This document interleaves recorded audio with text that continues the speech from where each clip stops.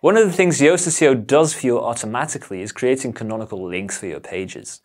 Now, we're not going to go into the technical details because you don't need to know that to use the plugin, but it's good to know something about canonical. In addition, we can't do everything for you, so you need to be aware of that as well. So let's dive into it. Let's first explore what goal canonical links serve.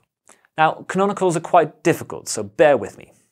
Imagine you have 5 separate pages that are either identical to each other or closely resemble each other, which are twins or brothers and sisters, so to speak. Or you have one page with several URLs linking to it.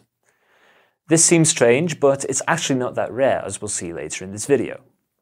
Anyway, in these cases you have an SEO problem. Google won't know which of these pages is most important. And Google will get confused because it wants to rank either the best results or the best URL. But there is no way to distinguish between the results. In SEO terms, this is called the duplicate content problem. And Canonical solves the duplicate content problem. The canonical link tells Google which version of the page is the version it should include in the search results.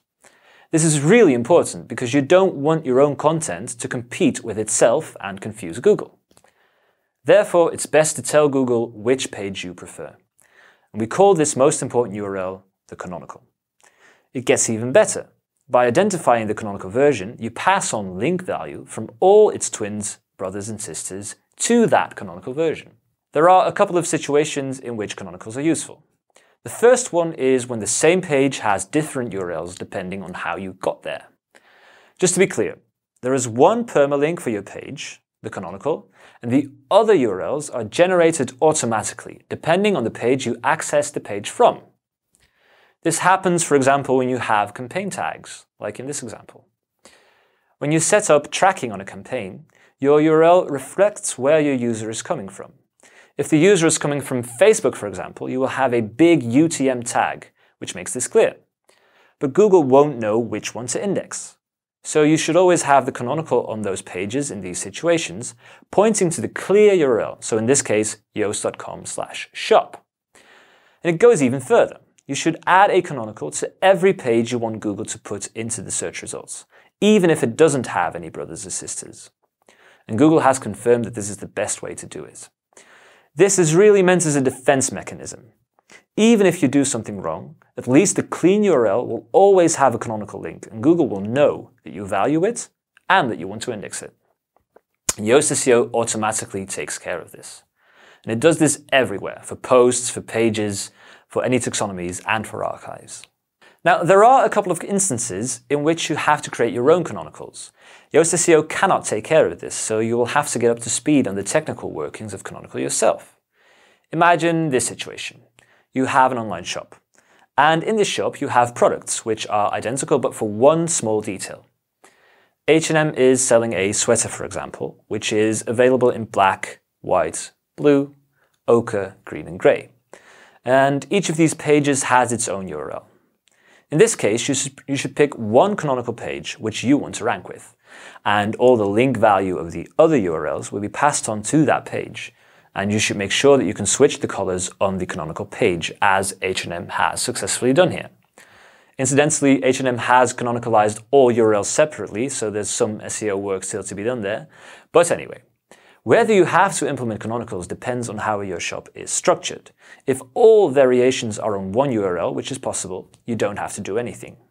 If, however, your product variations are on separate URLs, you can use the Yoast SEO meta box to manually canonicalize your product.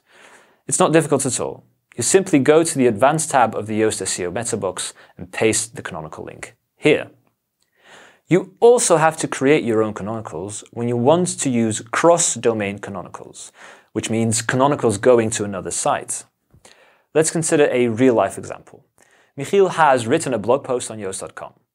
Now, another site, Search Engine Journal, thinks this would be very interesting content for their readers, and they decide to ask our permission to repost this article on their site, and we grant it. However, now you have the same article on 2 separate places on the web. Of course, we have written the article, so our link should rank higher in the search engines. Now, what Search Engine Journal should do is add a canonical link from their article to our article, to make sure that the credit for the article goes to the original source.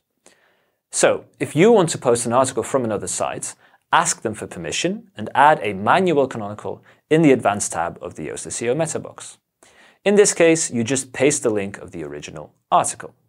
If you want to know more about the technical aspects of Canonical, we have a technical SEO course in which we go into the details so you can actually implement and adjust Canonicals yourself.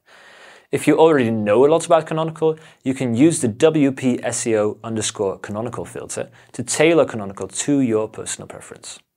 Good luck!